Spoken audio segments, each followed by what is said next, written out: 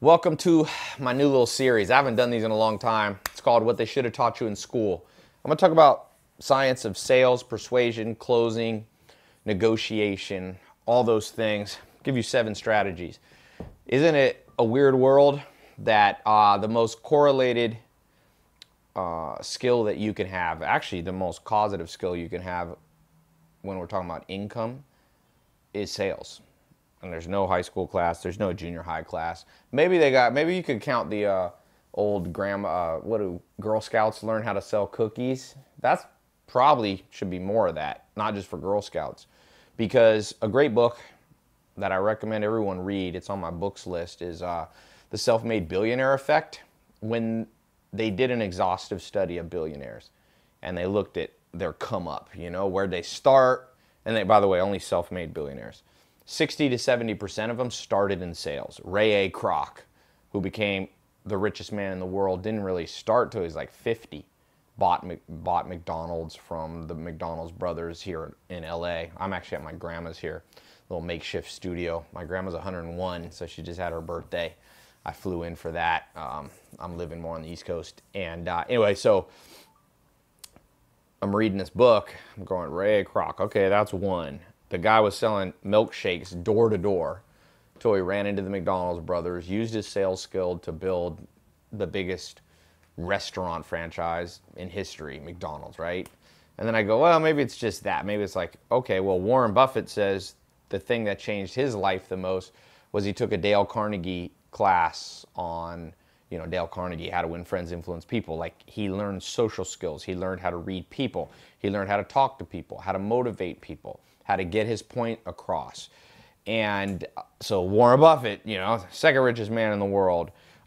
You look at Bill Gates, the story of Bill Gates, who was 17 times richest man in the world. What did Bill Gates do? When he was 16, 17 years old, he used to get on the phone and call. And he has stories where he would lower his voice because he didn't want people to know that he was like under 18 years old. And he'd be like, oh, yes, this is William Gates. I would like to call you. And so sales. Steve Jobs. What was Steve Jobs like really good at? I mean, he was an inventor, designer, creator, sure. But what's like when you like go down and nitty gritty read the story? It's the story. They're in the garage. Wozniak's the guy doing the technical stuff, and Steve Jobs goes out and starts selling it, and a computer store places an order in the 1970s. And the next thing you know, you have the largest company in history, Apple, first $1 trillion company. So at the end of the day, this is something they should have taught you in school. So I'm just going to jump into it and just go, if it's true, if these accountants who wrote the book, The Self-Made Billionaire Effect, are in fact correct, and 60 to 70% of billionaires, self-made billionaires, started in sales, and we go to school to learn, in great part, how to advance our career, why isn't this taught?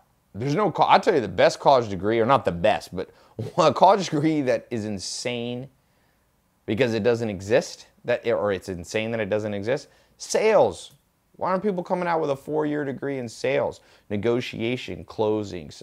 It's whatever. Society, what's up is down in reality. What's down should be up. That's just the world we live in. Everything's backwards. So I hope this little series that I'm starting to do here for my podcast and my YouTube and Facebook, wherever this is reaching you, I hope you really take some notes and dig deeply, because I'm going to open up the war chest that I've accumulated. And there's people who are better at sales than me, but I will tell you, I've learned from smart people. Certainly I know how to reach a lot of people. I'm somewhat controversial, which I'll talk about in sales. Don't be afraid of a little controversy. It makes you viral. And last check, let me see here. My YouTube channel, I've reached, I don't know. Last I looked, it was 1.7 billion. Pull up my little analytics here. Watch time. I like watch time more than view time, but here you're at 1.8 billion minutes, 1.873. So I've certainly sold to people before. Hundreds of millions of people have seen my videos. So I'm going to give you the insight that I've gained. I've spent over $50 million of my own money learning this the hard way. And so Whether I know everything, I don't know everything. There's people, like I said, that are better, but I've been in sales for a long time. I started door-to-door sales, selling health insurance for a company called American Republic. Doesn't even exist anymore in North Carolina. And then I went on and started working for GE, which was the largest company in the world. I worked as a contractor, had my own business, wealth management company, called people, cold calling, selling hard stuff, whether it be financial products, life insurance. You know how to be good at sales and closing? Start with something hard. Life insurance, no one told me at the time that it was hard. But looking back, I'm going, wow, I had to tell people, hey, you want to spend money now so that when you die and can no longer benefit from this, somebody else gets money? But I was able to sell a lot of that and build a company with 6,000 customers in almost 50, I think all 50 states or close to 50 states. And, was it all 50? I don't know. We had 45 plus states, and most of that was on the phone. Phone sales are hard. Now I do in person. Now I've spoken on stages with 20, 30,000 people on them. So I'm not trying to brag. I just want you to know that this stuff is not being taught to you out of some textbook that a bunch of academics put together, compiled. I am going to give you some tips from my mentors and my business partners. One of my business partner, well, my main business partner and I have now sold over $1 billion online. And we've spent over $500 million, him more than me. And so I've learned from him as we work together, building companies like MentorBox. And so let's dive into it. 7 strategies, okay? How to be more persuasive. And by the way, so number one of the 7 strategies is actually understand what sales is. Number one, actually understand what sales is, because the reason I think that sales isn't taught more is because people think that sales is manipulation, it's pushiness, it's forcing people to do something they don't want to do. No, write this down. Sales in the modern world, that's why I call this the new science. It's changed over time. I can't tell you about sales in the 1400s or something. But I can tell you right now in the modern world that the average person is seeing 1 to 10,000 ads a day. People selling them something, TV, Google ads, banner ads, YouTube video ads. And so the modern version of sales is, can you get people to listen to your side of the story? That's sales. At its very core, it's getting people to actually listen to you because they are bombarded, they are tired, attention spans have dropped. We now have, the average American has a shorter attention span than a goldfish. I think goldfish are like 6 or 7 seconds, and the average American's attention span is like 5 seconds. So that's a rough place to get your point across. Maybe you're an entrepreneur. Maybe you have a new idea. Maybe, by the way, you're not a salesperson and you just have a job. Well, what if you want a promotion? What if you want to be a leader and manage a team of people? What if you want to get a promotion? You're going to have to get other people to hear your side of the story. Not everybody's going to buy. See, when you go into sales with the perspective of how do I get everybody to buy from me, you're breaking the first strategy, the first rule of the new science of sales, which is it's not to force your way on people. It's only to speak and elaborate in such a way that they get your side of the story. Remember, if you study things like narcissism, one of my mentors is one of the greatest psychologists in history, evolutionary psychologist, Dr. David Buss. I'm very lucky to have him as a mentor. I talk to him, weekly for years, and he wrote the textbooks that are used at Harvard and all these schools. He was at Harvard, now he's at University of Austin. And he wrote the book on evolutionary psychology, the textbook. And what he's taught me about narcissism is that, see, scientists, this is why you have to learn sales. If you go back to the old beginning psychologist, Sigmund Freud, let's say, Jung, these beginning people, they began to understand that there's this part of the mind that's very deep below the surface. It's called the subconscious, and they divided it up in weird ways. You had the id, the driving force, and then you had the superego, which was kind of like the voice of morality telling you what to do, and you had the ego and all this stuff, right? Forget that. That's kind of old science. But one thing we know is that humans are driven by subconscious subconscious factors. You can call them instincts. You can call them subconscious is a good way to talk about. Sigmund Freud called it the preconscious. You have the conscious, the preconscious, the subconscious, okay? Well, here's why this is important for you today. People's subconscious tells them to just take care of themselves, to narcissistically only care about themselves. What is in it for me, baby? So if you go to your boss and say you want a job, a raise, you're just causing them problems. Now they got to go get it approved. Or if you're going to somebody and you've got a business, a new product, you're selling on Amazon, you're doing real estate, you're negotiating a deal. Well, all those people care about is themselves subconsciously, even if they're good people. That's the conscious mind. Subconsciously, people want to hear only their side of the story. So they're listening to you, but they're not hearing you. You see, they're listening to you. And if you're not good at sales, people will listen to you, but they won't hear you. You see what I'm saying? It's going in the auditory, it's going in the ear, but it's not computing in the brain. They're not going to change. They're not going to do something just because you're a good person. No. And that's called the theory of the mind. And when we're born, we're very selfish. Every baby is selfish. You get on an airplane with a baby, they don't care if everybody around them will be disturbed. A little baby will scream if they don't feel good.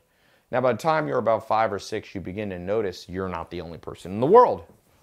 That's called the development of the theory of the mind, right? So all of a sudden, if you cry too much, other kids in class say, shut up. And you start to feel bad and you start to go, ooh, my actions affect other people. Well, the reason the first strategy is to get people to hear your side of the story is that a lot of people that you know never develop past about age 10. So yes, they started noticing other people are important around them by 5, 6, 7, 8, but people have stunted growth. And in the modern world, narcissism for sure is up. I was reading a book, The Law of Human Nature by Robert Greene, which is a psychology type book. And he says science is showing that narcissism has increased massively since, let's say, I think he said 2000 in the last 2 decades.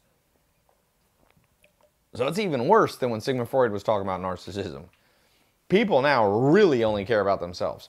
So to be good at sales, closing, persuasion, negotiation, all it starts with is speaking in such a way that they not only listen or pretend they're listening, but they hear you enough that potentially they'll change what they were doing. They'll change their routine. They'll change their buying habits. They'll stop buying from your competitor and buy from you. They'll stop selling that real estate deal to somebody they wanted. I'll tell you a story. I knew a guy who was a master at sales. He went in to buy, I don't remember all the details now, this is a while ago, but he went in and it was a real estate deal. And the property was like $1 million. And they already had somebody who was going to buy for them for $1 million. Oh, I remember this. I remember it. It's a story. It's a famous story. And so he went to them, and he didn't even have $1 million for the property. And he said, I can give you $950,000. Now, normally that's the worst sales pitch in history, right? They had $1 million for their house, and he was offering them $50,000 less. Don't hold me to the exact numbers, but something like this. But he told him a story before he made his offer. He said, this house is important to me. I just moved back to the area. I need to be near my family. My daughter has cancer, and I need to be close to family and take care of her and so on. This house is a perfect fit. It allows my family members to come and so on and so forth. And he told him a story. He wasn't even trying to sell him. Or maybe he was a master of the new science of sales. I don't know. But I will tell you, they called the buyer who was going to give him $1 million, and they said, sorry, we're selling to someone else. And the guy said, I'll give you $1.5 million. I'll give you, $1,050,000 for it, or $1.1 million. They said, sorry, we've made our decision. We're selling it to the person who's only giving us $950,000. Why? Why was that person good at selling? Because he spoke their language. He spoke in such a way that they heard deeply in their inner core, and they changed their behavior. And that's a master salesperson. Notice, he wasn't pushy. He probably didn't even expect that they would buy the house, that they would sell the house for less than it was worth, $50,000 less. but he knew how to communicate in such a way that he touched them at their emotional core, and he ended up getting the deal. We'll always remember that. It's not always the strongest. It's not always the smartest. This is the famous quote about Charles Darwin. There was a professor, Meganson, who said, if you want to understand what Darwin said, it's not the smartest, it's not the strongest that survive. It's the most adaptable to the environment in which they find themselves. So, strategy number 2, I gave you number 1. Number 2 is sales equals adaptation. Great sales equals amazing adaptation skills. Now, this is very counter what people tell you, okay? Because a lot of sales, for example, when I started out in sales, you get a script. And they're like, don't, just say the script. And I understand, I have salespeople, and sometimes I tell them, stick to the script. But I tell them that's when you're a white belt. When you become a black belt working for me, there is no script. You are the adaptable person. It's like Bruce Lee said. He said, water fills the shape of the cup. If it's a little teacup, the water just fills there. If it's a tall, thin cup, like a champagne, it fills the whole thing. He said, be like water, my friend. And so to be great at sales, that must be the approach. And that's why I don't like most of the sales systems out there. I've tried them. If they worked, I'd do them. But what's allowed me to reach, arguably as many people as almost anybody in history with sales messages through social media and through the videos and internet is that I've always believed in this adaptability phrase. So I'll give you an example. When I first started out in sales, there was a guy, one of the first people I ever traded, his name was Justin Steinbeck. He lived in Raleigh, North Carolina. I was building a little sales team for one of my companies. And he had his way of getting his point across in persuasion and closing deals. He was from the South. He was very kind of soft-spoken. He was polite. He wasn't pushy. So we were doing a big financial deal, a six-figure deal plus. He might make $50,000 commission from this deal. And he's talking to the guy in New York, and you could tell the guy in New York was like this Italian, very stereotypical, kind of mean New Yorker or curt New Yorker. And I listened to Justin try to close this deal. Couldn't close it for a week. Couldn't close it for a month. And I came to Justin. I said, you're going to have to adapt and adjust your sales pitch, man. This one's not working. I said, yell at the guy. Justin said, yell at him? He said, Tai, if somebody yelled at me, I would immediately never do business with that person just out of principle. I said, well, he's not you. This guy doesn't have your psyche. He doesn't have your psychometric personality type. He's from New York. He's different life experience. I said, trust me. Well, Justin didn't listen to me, and the deal didn't close, and the deal closed. Finally, not because Justin listened to me, but because he got so frustrated, one day I could hear in the office next to me, Justin just yelling at this guy going, you either do this deal, you've been wasting my time, or I'm never going to call you back. And lo and behold, the guy said, you're right, let's do this deal. The lesson is, when you're not adaptable, you're not great at sales. When you have one shtick, when you have one side of your personality that you bring out all the time, you're a much less persuasive person. And that's why Charlie Munger says, when all you have is a hammer, every problem looks like a nail. When all you have is a hammer, every problem looks like a nail, because when you have one approach to fixing something, if all you have in your tool belt is a hammer, and you go to a house and there's a screw, but you don't have a screwdriver, you're not adaptable like that. You got one tool. You're going to start banging and destroying things, because a hammer does not always fix the problem. So be adaptable. Have multiple tools in your tool belt. Adaptability, number 2. Number 3, which speaks right to that. You need at least 4 tools in your tool belt. 4 tools in your tool belt. Okay? So tool number 1 that you need, well, the overarching tool that's divided into 4 categories is you need to understand something. I've kind of developed this. I'm in the process of trademarking it. It's called the PACE system, P-A-S-E. So going back to the beginning, number 1, number 2, and now we're here at number 3. I'm going to do a little 1, 2, 3. Okay. Sometimes when I get on these long talks, I forget. Number 3, have multiple tools in your tool belt. I recommend 4. The overarching system I use is called PACE. You're welcome to borrow it from me. Can't steal it, but you can borrow it. You got to give it back at some point. PACE. Practical. You need a set of practical persuasion tools. You need a set of AA, which stands for action. You need S. Okay, these are different parts of your personality, by the way, you bring out. S. And then E is emotional. So I have a sales full-on 4-month training program. It might be closed when you see this, but you can go to tailopez.com/salesvideo. And I've got a video training and stuff. tailopez.com/salesvideo. Or we'll put the link below or whatever. So what I train my salespeople and what I've trained myself with this PACE system, I give you the high level one because I'm not going to sit here and do a 4-month video all in one shoot. I need to go to bed soon. P, remember, sales principle strategy number 1 in the new science is understanding that you gotta get in people's heads in a way that they listen and hear. Not just one. Remember, it means hearing means they take action. Like they actually, oh, you heard me, you did something about it. So some people you need to bring out your practical side. Practical people that you're trying to talk to, you're trying to persuade, they need numbers, they need logic, they need concrete step by step. So if I'm selling to a P, so if I'm adaptable, we'll talk about this later, that you have to learn how to read people, but the sales thing is a big conversation. I'm going to get as much as I can in here.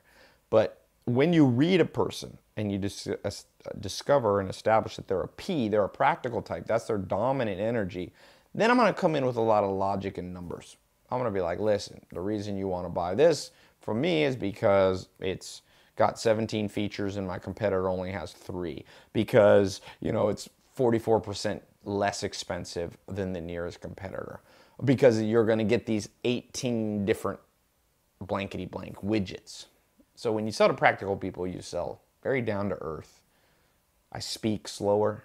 Practical people don't really like to be rushed. They need time to compute and logically process the numbers. So that's P. Then you have the A's. A stands for action. These are the people. This is like the guy that I told Justin to yell at. Action. They're ready to go. You can be a little more aggressive with them. You can be a little more mean. They're kind of like, gung-ho. If you've seen the movie Wolf of Wall Street, the scene where Matt McConaughey's like doing like the whole like doing that. That's kind of an A person, is like revving themselves up. So when I'm speaking to an A, I gotta speak in their language. So I adapt and I bring out the A side of my personality. By the way, you have all 4 of these personality types. You don't have to fake it. You just have to be good at bringing out. That's what Bruce Lee meant by water. The water isn't faking it to change forms. It's just expressing its true essence in a different form. But it's all genuine. You don't see water. I mean, if I take this water and I pour it in a pan and it goes wide, I don't go, oh, that water is manipulating the situation and not showing its true self. No, it's water takes the shape of the vessel.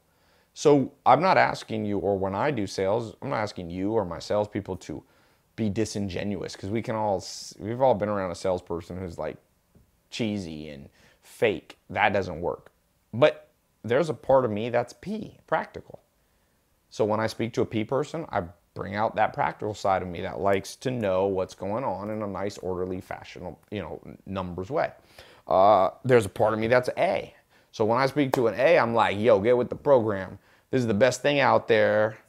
Come on, you're gonna procrastinate all day. I'm a little more aggressive, not too aggressive, but my words are a little more aggressive. Okay? Then you have an S. An S is social.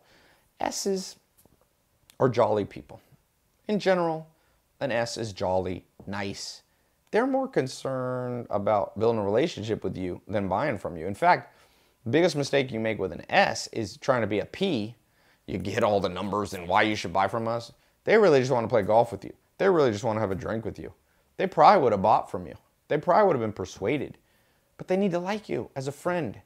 The way their brain works and the deep subconscious wiring of their mind that they don't even understand, that there's a psychometric trait. By the way, if you're wondering, is there science to the PACE system? Absolutely. The most recognized by the academic world accurate test. Used to be the big five. It used to be Myers-Briggs a long time ago. It's kind of the Jungian one. That's kind of been discredited. I've gone through the Myers-Briggs. It's okay. The retest accuracy is relatively low. Then they developed something called the Big Five, which was considered the standard way of understanding people's personalities.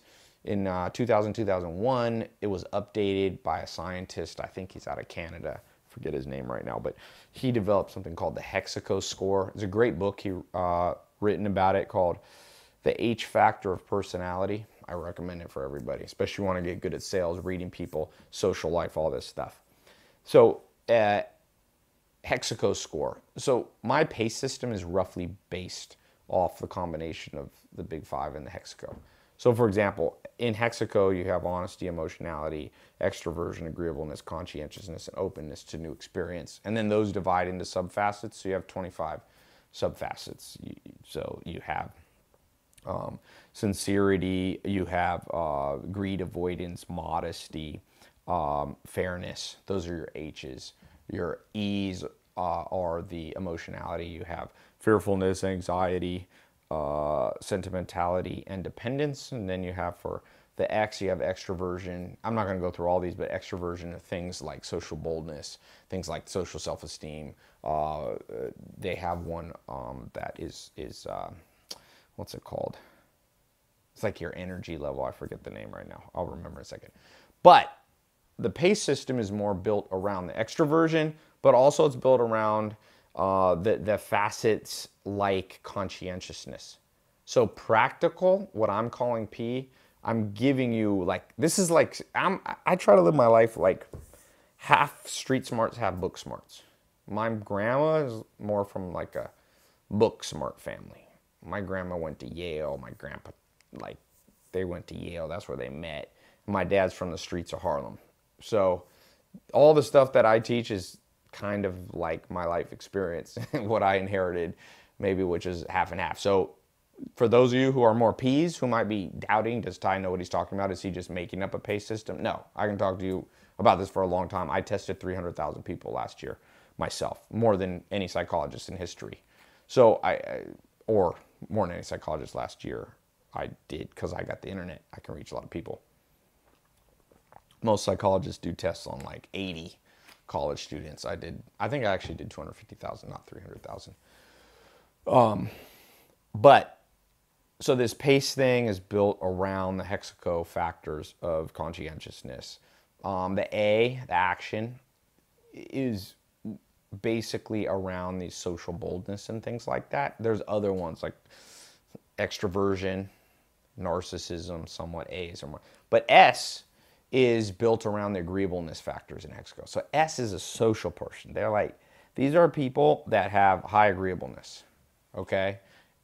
Agreeableness is composed of things like flexibility, forgiveness, so like low stubbornness. Like a social person in the way I understand it and use in sales, it's kind of like that person that's just like, yo, you want to go have a drink? They're like, yeah. And they come off a little flaky.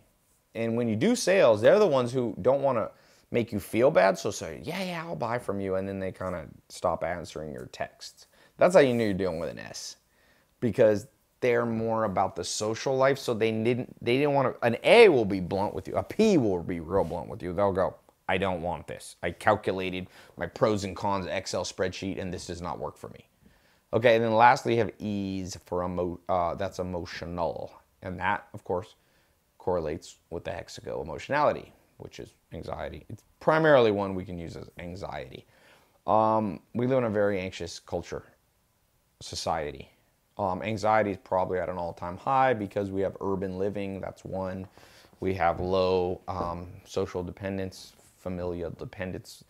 I used to live with the Amish for 2 years. All the Amish live near their parents. It lowers your anxiety to be around people you know.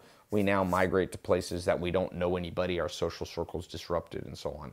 We also live in a much more complex society with a lot of the natural, quote unquote, social mores and constructs pulled out from under our feet. Things like, for example, the Amish are like how people used to be. As you grew old, You didn't go in a nursing home. Your kids took care of you. Well, that's gone in modern society. Now you grow old, they dump you in a retirement home. That happens all the time. And so, and when you're young, used to be, your dad taught you, your mom taught you, your neighbor had a little apprenticeship, you learned a career, you had a few choices. Now it's like, go to college, get 1.2 trillion in college debt. That's the current U.S. debt. And then we throw you into the world with a million options. You haven't really been trained for it. And now you have debt and anxiety goes up. So emotional people, I think, are on the rise. And you have to deal with them very specifically, because the E-type people are, how do I say, they're very sensitive. They're relatively thin-skinned. They're a little flighty. You can lose the deal if you're trying to sell to them, because they like, you trigger their anxiety. Don't trigger their anxiety. Okay? Now, let's keep moving, because we've got still a lot to cover. Number 4, learn to read people. Learn to read people. Now, I've kind of touched on this in number 3, but number 3, the strategy I was giving you is more, you need to adapt between the 4. PASE. But now for strategy number 4, you got to know how to read them. And this, I could shoot a 38-hour video. There's things from body language, tonality, but I'm just going to give you one strategy, which I find to be the simplest to start with. It's like a lexicographical, I believe that's the word. It's word-based, vocabulary-based, okay? What I mean by that is people give clues in their language. In fact, there's a whole set of scientists that all they do is study language. One of my mentors is Jonah Berger, who I think he teaches at Wharton now. He went to Wharton. He wrote a book called Contagious, which is a really good book. I recommend you read, by the way. I was just on the phone. I do mentor calls. I pay for mentors, by the way. I spend anywhere from $50,000 to $200,000 a month on being trained by smart people, whether traveling to them, putting them on retainer, or whatever. So a lot of this stuff I'm teaching you, I'm giving you for free. It costs me a lot of money to learn. It's just talking to Jonah Berger, and he just did this huge multi-year study specifically around things like customer support and even sales, about language, how language matters, your choice of language. But I'm going to go a little further. You can listen to people's language and their choice of words and learn a lot about whether they're a P, an S, an A, an S, or an E. For example, it's pretty simple. When you're trying to sell something or close a deal to an E, they bring up the word fear a lot, or some derivative of that word. So they might say like, well, I want to sell this house to you, but, I'm just worried I'm not going to be able to, I'm worried about what the taxes are going to be. I just was doing a deal actually with a guy. I've been buying up I buy raw land, either put it in agriculture or I develop it. So I buy a lot of land that's in the path of development, or good agricultural land. I own a food brand, some food brands. And so I was closing a deal with a guy. It wasn't a big deal. It was like $500,000 deal. But it was strategic because it was attached to another piece of property. So I wanted this deal to go through. And I had other people doing the sales for me. I had one of my lawyers negotiating. And he couldn't close the deal. Like, we worked on this deal for like a year. And finally I stepped in. And, I hadn't trained my lawyer. Lawyer's more trained in law. And he's not a black belt. I tell everybody, you want to become a black belt in sales. And to be a black belt, you need a lot of training. You need a lot of hours. I'm probably maybe more than a black belt. I definitely have more than 10 or 20,000 hours in sales. Malcolm Gladwell, what did he say? You need 10,000 hours to be a master. And then they kind of amended that and said you need 15,000. Then they're like, you need 20,000. Well, I got 20,000 hours in sales and persuasion, and my lawyer didn't. So the deal stalled, and I stepped in, and I began to just listen to the words. Listen. And I realized I was dealing with an E. And how did I know? How was I able to read this guy? Well, he goes, finally, and by the way, I would say he's an EP, practical emotional, because most people aren't just one thing. The reason I think he was a P is because he knew his numbers very well. When I said, how much do you owe? Because I wanted some owner financing for this deal. I didn't want to have to pay cash. I like to use my cash. The whole point of real estate is don't use your own cash, by the way. When you look at non-leverage returns on real estate, it's not really that good. Business is better. So when I buy real estate, I want to do it pretty much cash. So I go to this guy and I'm like, hey man, what's up? Like, I'm just listening. I don't actually say. I'm thinking in my mind, like, I guess get him talking. By the way, all sales, get him talking. And he's very practical. He's soft-spoken. He's slow to speak. P's usually don't interrupt you. A's will interrupt you because they're action. He didn't interrupt. So I was thinking it was a P, but then he said one thing. Because everything he was saying, I was like, why can't we close this deal? Like, he wants to sell. Then he brought up, he's like, I'm afraid of taxes. And when I hear the word afraid, I go emotional. P's aren't afraid. Practical people aren't afraid. They're more computing. They're like, my taxes will be 37% of this amount. They don't, P's are more like Spock in Star Wars. I mean, Star Trek, not Star Wars. Or R2-D2 or C-3PO in Star Wars, to keep the analogy and metaphor going here. A's have no fear. That's why they're A's. They're like, seize the moment, seize the day, carpe diem, right? S's are so jolly, they have low fear, but E's have fear. So he's like, I'm afraid if I sell it to you this way, I'm gonna have a ton of taxes.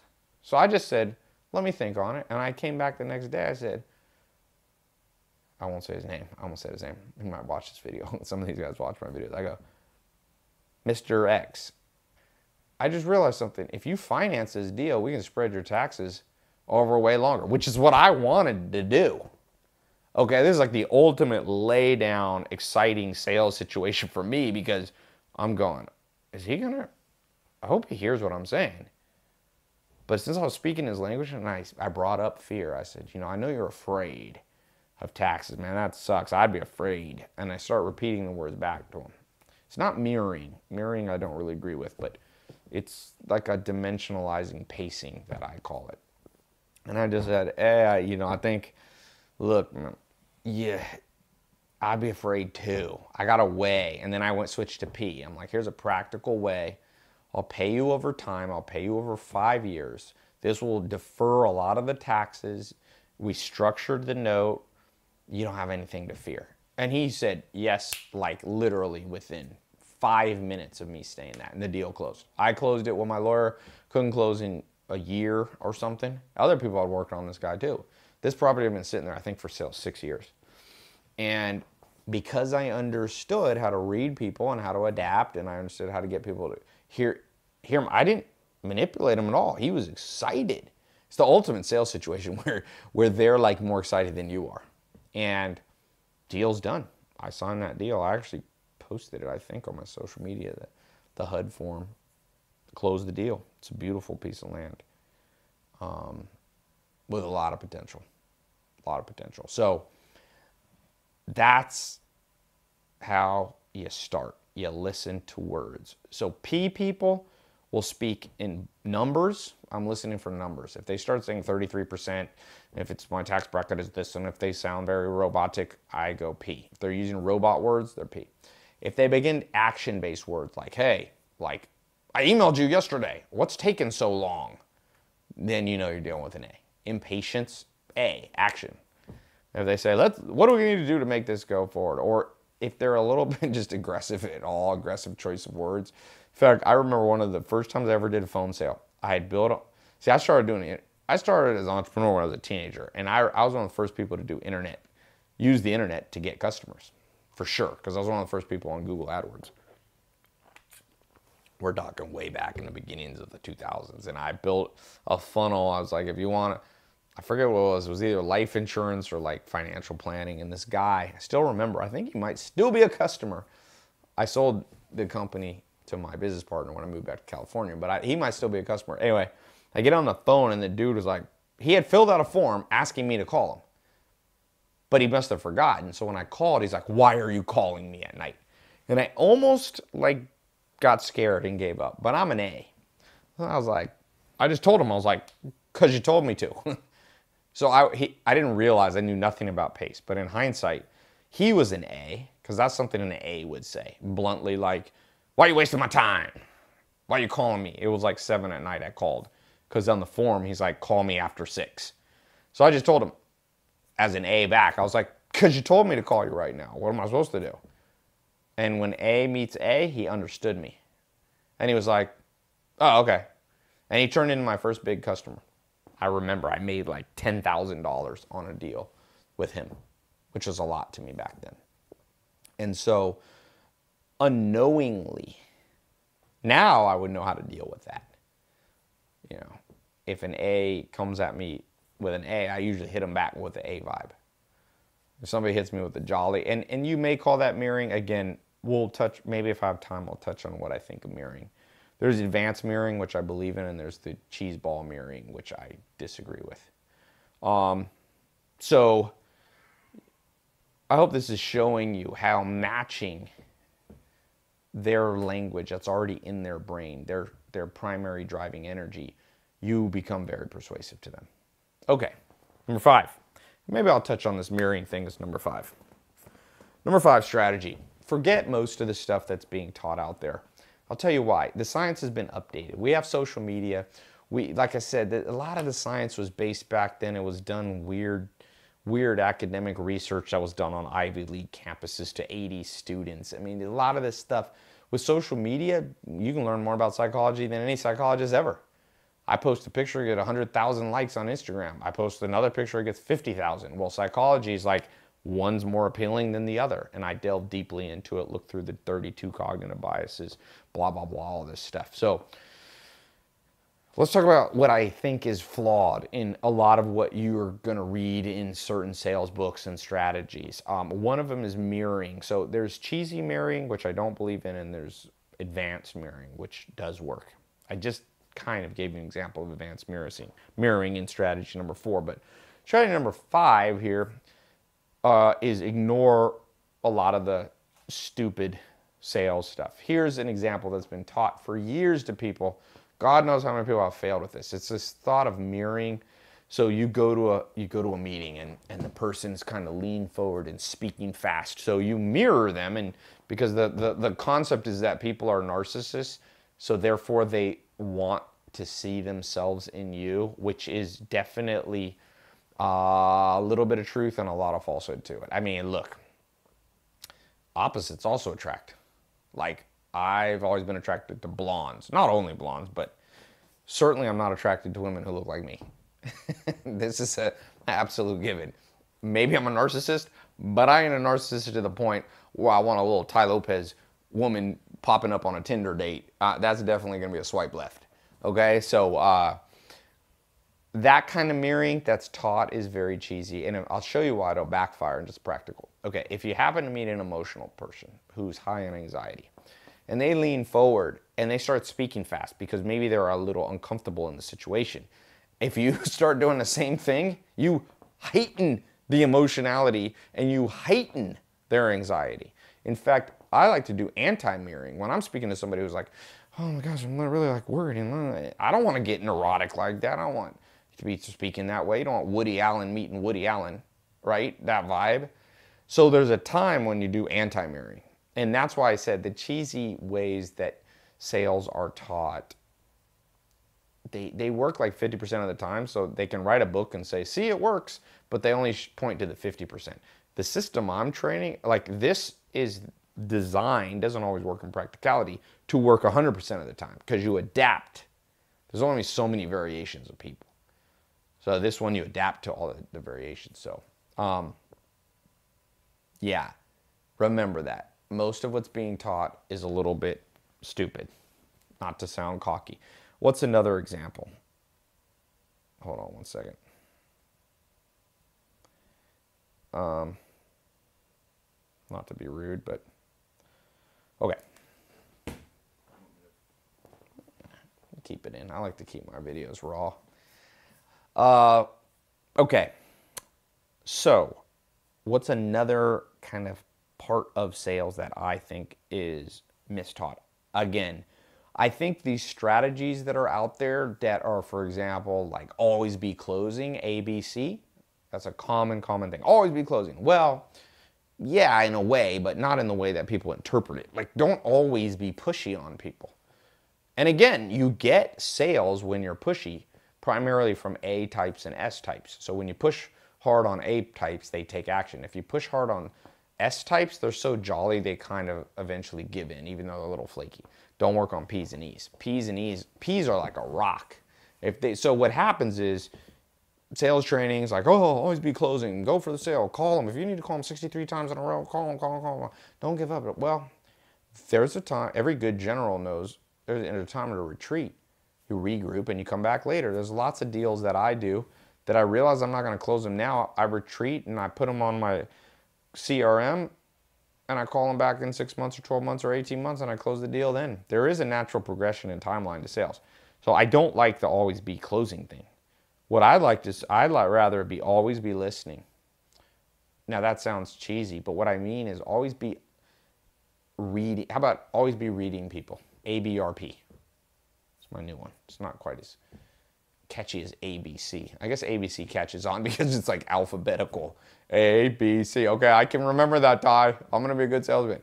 ABRM. Always be, or ABRP. Always be reading people.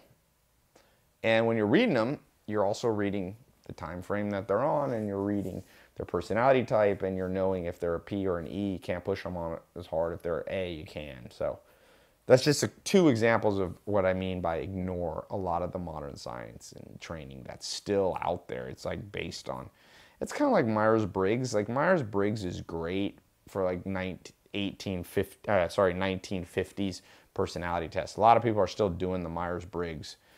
Myers-Briggs is not a great test. No offense to all the websites out there like 16 personalities and all this. It's just bad science, and any good, like, it's the laughingstock of modern science, really. Although I do like Myers-Briggs for something. I think Myers-Briggs is good for dating, for reading people. I think it gives you what you need to know, whether to know if you'll be a good romantic match. But it's been updated, baby. Science is a little better. When you broke your leg in like 1915, they were giving you penicillin and all that stuff. Now we have other things that are a little better.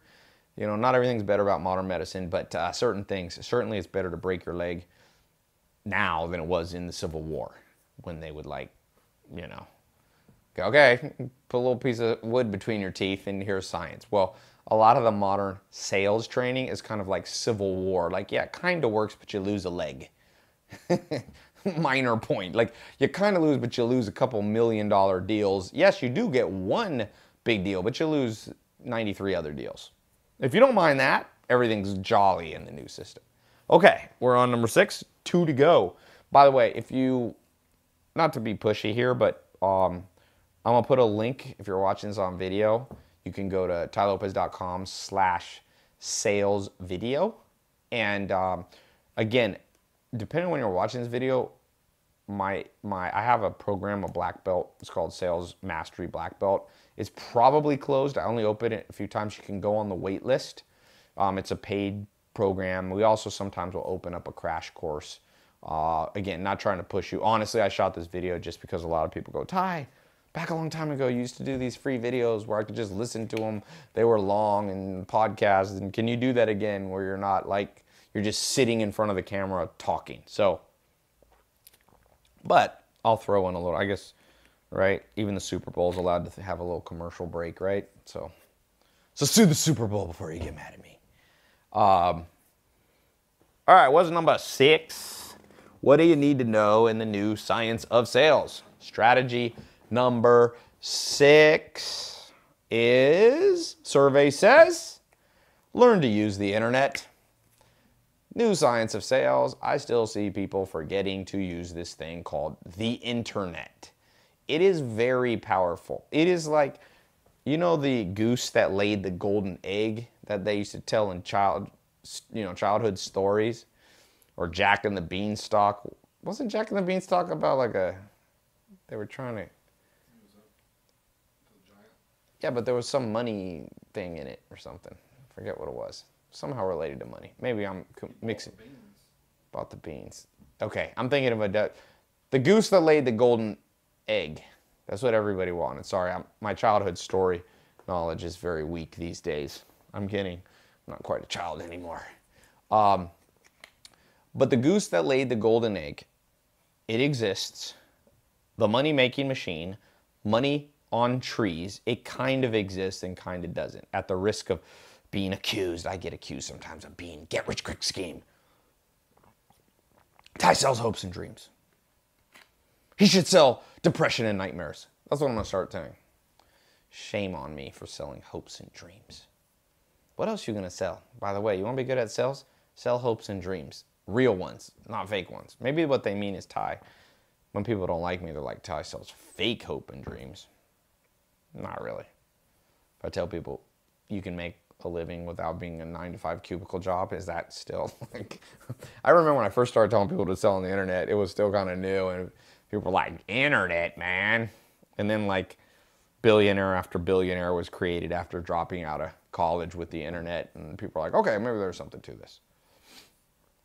I got asked to speak with Chris Paul's a friend of mine, plays in the NBA. We got asked to speak at this community service government. It was kind of a government thing. We get there, it's all these kids, and it turns out, I did not know this, the program is like to encourage kids to go to college, which is great. I have nothing against that. I was happy to be there, and they'd come around, they got the big camera on Chris Paul, and they're like, Chris, tell the kids why they should stay in college. Why did you stay in college? And he's like, I didn't stay in college. I dropped out and was drafted by the Charlotte Hornets and went on to make a lot of money. I think this year or last year he signed a $150 million contract or something like that. And then they're like, Tai, you've been successful as an entrepreneur. Why'd you stay in college? And I'm like, yeah. And then afterwards, me and Chris looked at each other like, I think they invited the wrong two guys here. But anyway, going back to whatever I was talking about, hopes and dreams. What was I saying? Meandering like I do sometimes. Rewind my brain. Going back 5, going back 6. Number 6 was... Golden egg. Thank you. Thank you, Zach. Zach has a great memory, actually. He is the Rain Man of my friends. Definitely. How many jelly beans did you drop? Or whatever it was, Tic Tacs that he dropped. Remember that in Rain Man? Toothpicks. 425, usually learn to use the internet to sell. It becomes an extension. It works when you're sleeping. There is nothing that sells better than the internet. If you don't believe me, ask Facebook. Mark Zuckerberg, who runs the ad platform. That's how they make money on Facebook, by the way. Google. Ask Google. Largest part of Google revenue is from ads. People are like, Tai, everything should be free like Google. I'm like, are you stupid? Or just ignorant? Or both. Combined. Stignorant. Stupid/ignorant. Nothing's free in this world, by the way. But the internet is as close as you're going to get to a money-making machine for your sales. So build a funnel to generate leads. That's what I started doing back in 2002. It worked when I was in the nightclub business. I used the internet and email marketing to continue to drive new people to the clubs and the nightlife events that I ran. And I've had thousands of people show up to the point where my biggest problem was the fire marshal shutting things down. I see nightclubs and they're just like, I go to Vegas, these massive nightclubs. They don't even collect people's email address. If I own one of those clubs, I go, we got a faster line, short line and a fast line. We got 3 lines. VIP line for the people who buy tables. You buy a $50,000 table in Vegas, you get in without waiting. Then we got the second line, which is like the preferred VIP line. That's just people on our email list or our text list. You double opt in. We send you, add your email. Here's an iPad. You fill it out. I used to do something similar to this. And then the third line's for everybody too stupid to join the email list. They got to wait in a long-ass line. Well, guess what? They would be collecting hundreds of thousands of emails. Then once a month, they could go, if you're in Vegas, we're doing a special thing here. But no, people are still trying to do old school sales. There's people with Rolodexes, or there are people even using CRMs. They're not properly using their email list. They're not properly understanding how to create a lead generation funnel. They're not using social media. By the way, social media is extensions of internet. I got millions of followers because It's like a very long, large sales funnel. If I get 100 million people to watch my stuff, the top of my sales funnel is automated, and it's not in the 7 figures. It's not in the 8 figures. It's in the 9+ figures. That's a lot. And therefore, whenever I need to sell something, when you start with the top of the funnel wide, you make a lot of money, even if only a small percentage of people buy. And so you got to master the internet and the digital age. If you're still 100% reliant on, and a lot of salespeople think they're up to date. They're like, look, Ty, I'm on, Infusionsoft, or look, Ty, I'm on Salesforce. And I'm like, woo, you figured out a CRM? We were using CRMs in '02. Okay, '02. That's not up to date. It's like you're almost 2 decades away from that. What is even more cutting edge? SMS marketing. There's chat bots.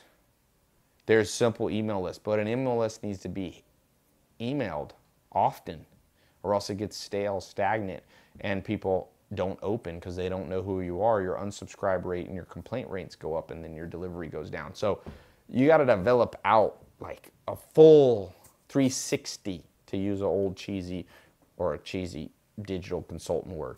Go 360, man.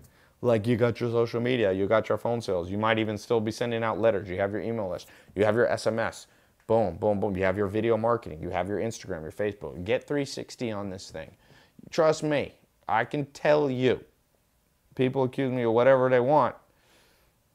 People love me, people don't always love me. But nobody says this dude doesn't know how to reach people. And nobody says Ty doesn't have a 360 funnel. You know you're in trouble when I'm starting to talk in the third person, by the way. So I don't like to say Ty. It's a very weird way. By the way, reading people, narcissists often speak in third world.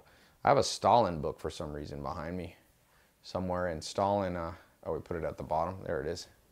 Right there. Oops. It's very confusing to, it's right there. It's very backwards because I got a confidence monitor. Anyway, Stalin started out as a very normal guy, and by the end, he would only speak about himself, not only, but often speak of himself in the third person. Stalin was an A, by the way. I would guess he was an A. A little too action-oriented. A little too aggressive. I think he's responsible for his own son killing and 60 million people. Yeah, don't try to sell to Stalin. The Stalin type needs to be just cut out of your sales funnel. Just put them in the unsubscribe list. Okay, and now what is 7? Do-do-do. Do-do-do. There's many things I can make 7. So what do I feel like talking about right now? Because there's really more like 200 strategies to be good at sales. It's funny when people come work for me in sales, like when I really start rolling out all the strategies I have, people are like, wow, that's a lot. That's going to take me a while. I'm like, yep. That's how the game, I've been playing chess for a long time. You want to get good at chess? There's a lot of different permutations. There's a lot of different openings. And almost infinite. And that's how sales is. So, in fact, I'll take it there. I'm going to take it there. Number 7, game theory, baby. Learn the science of game theory. And I want to make it very fun for you to start. Watch the movie with, it's called, it's on game theory. It's about Nash. It's called, is it not Theory of Everything? What is this fucking? Beautiful Mind, thank you. Theory of Everything, Stephen Hawking. My mind is a little tired right now. It's late at night, and I'm on East Coast time while I'm here in California. So basically, in this book, in this movie, Russell Crowe is this scientist who goes a little cuckoo, and it's all about a true story of how he won a Nobel Prize for development of game theory. Now, game theory is a whole nother conversation. I should record 62 other videos to explain game theory, but here's the basics. You already kind of learned game theory in school. You just don't understand it. Remember this physics principle that they taught you? I don't think they mentioned this in Beautiful Mind, the movie that I recommend you watch, but I'll just update you. Every action has an opposite and equal reaction. And this is where people mess up. So when you think very linearly, or very, like, you just see things very simply, you miss how the human brain works. So for example, always be closing. Well, if you call people too much, what happens? every action has an opposite and equal reaction. It works on some people, but in the game of life, does one strategy always work? If you play soccer, does one kind of shot at the goal always work? No, you got to vary it up. When you play basketball, does it always work to shoot a three-pointer all the time? If you're the Houston Rockets a couple years ago, that's what they tried. And to me, it was too one-sided of a strategy. I don't know if you remember, Chris Paul got hurt. They're playing Golden State Warriors. I was going for Chris Paul's a friend, so I was going for the Rockets. He's out. They still almost win, but that last game, they shot like the most three-pointers in any playoff game. And I just didn't agree. You know, I agree to disagree with their coach. I'm going, switch it up, baby. Every action has an opposite and equal reaction. When you always shoot three-pointers, you become predictable. Think about football. American football, for those of you not from America, gridiron. If you always throw the ball, the defense adjusts the game. So they spread out, and they don't have as many people on the line. They have people in the back. You know, it's predictable, and so it stops working. So you have to run the ball up the center, or you have to do a variety of plays to throw people off. So when it comes to sales and persuasion, kind of one of the overall things I hope you take away from this free brief training and podcast video thing is that the real way and the real science is that there is no one thing that works. And this freaks people out. People always come to me, they go, Tai, what is the one book? What is the one book that will ensure my success? Well, I say, you need to watch Beautiful Mind and understand game theory. If the game of life was so simple that one book would answer all your questions, guess what? Homo sapiens would not be the dominant force. We'd all be, you know, we'd be part Neanderthal. But humans were able to outthink Neanderthals. In fact, if you do your 23andMe or Ancestry DNA, all of us have a little Neanderthal still in us. Because it's not too long ago that Neanderthals were kind of our cousins on Earth. And so why did Homo sapiens become the dominant form? Well, I don't know the exact reasons. I'm not an anthropologist. My grandma is actually. I'm not an evolutionary expert, but I will tell you, talking to those experts in great part. In fact, if you read the book, Richard Dawkins' book, The Selfish Gene, one of the first kind of books that brought this evolutionary psychology and biology to the masses, along with a guy named Trivers, and all these great people are still alive. I got to interview Dawkins, fascinating guy. It's because humans understood game theory better. We knew that we had to switch it up.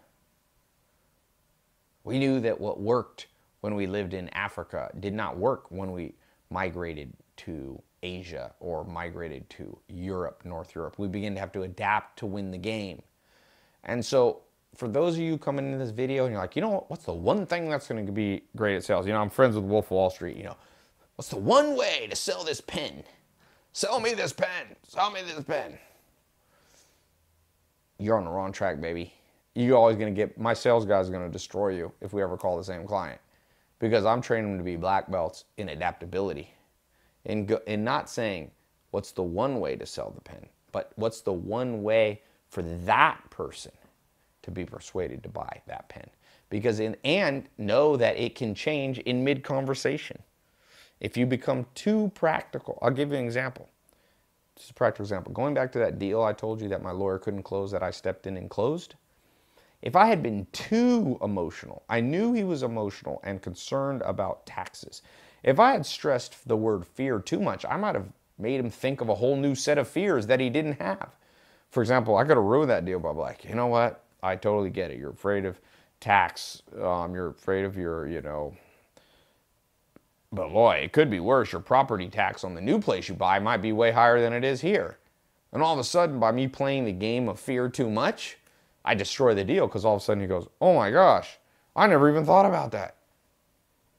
I'm looking, because he was looking to move to another state. Let me call and let me talk to my attorney in the other state and be like, are my taxes going to go up? Maybe I should just stay where I am. Maybe I should just take this place off the market. So when you become too one-sided, when you only have one hammer and you're always using that tool over and over, all of a sudden it begins to backfire on you. When you're playing soccer and you always come on the right-hand side, when you're playing football and you always throw Hail Marys, when you're playing basketball and you always post up the same person and throw it in the right low post, all of a sudden the defense begins to adapt and it doesn't work anymore. So always remember, nothing works all the time. Be like water. Be like water, and you will have tremendous success in persuasion, sales, closing, and negotiation. Okay? I hope that's been helpful. Now, they say that you get about 50% more retention in memory. Write a comment below. What is the number one thing you took away from this? What stuck out to you? It can also be something you disagree with. I am an A. I'm not afraid of a little controversy. What's something you really took away that you agree with, or something you really don't agree with? Leave a comment. I'll look through these and reply. And yeah, by the way, like I said, I've got a 4-month certification training program. And I also have, that'll get you a black belt. Not a real black belt, by the way, if you didn't know. But it's my it's my sales mastery black belt. It's a 4-month program, step by step. If you're watching this on video, go to tailopez.com/sales video. It may be closed because we close it often. So just go on the waiting list, or if there is the crash course available, you can take the shorter 10-day crash course and just wait until we open up the full course. I don't like to give all my ninja skills away, but I don't give them all in the black belt even. I have a red belt, which is the grandmaster. I do jiu-jitsu, so I use those belts. But I can get you to black belt in a pretty powerful way. I've seen this work. I've trained a lot of people. I've done a lot of sales. And yeah, training in that new science of sales. So I hope this has been helpful. Whether you get in the paid programs or you just watch this free one, I hope you get some value from it. And yeah, leave me a follow if you're watching on YouTube or Facebook or IG, or if you're on my podcast, if you wouldn't mind, leave me a little review. Leave an honest one. You can just be like, what was the one that Borat did in that thing? Akya or Nish Nish? That was maybe Bruno in one of the ones. He tells, anyway, I'm not going to go into that. Yeah, leave me a review. Tell me if it's any good. Tell me if I seem to know a little bit that could help you, bring you value, or the inverse. All right? So welcome to the series, by the way. Be watching. I'm going to try to do them a couple times a month. What they should have taught us in school. The new science of sales. The 7 strategies. Good night.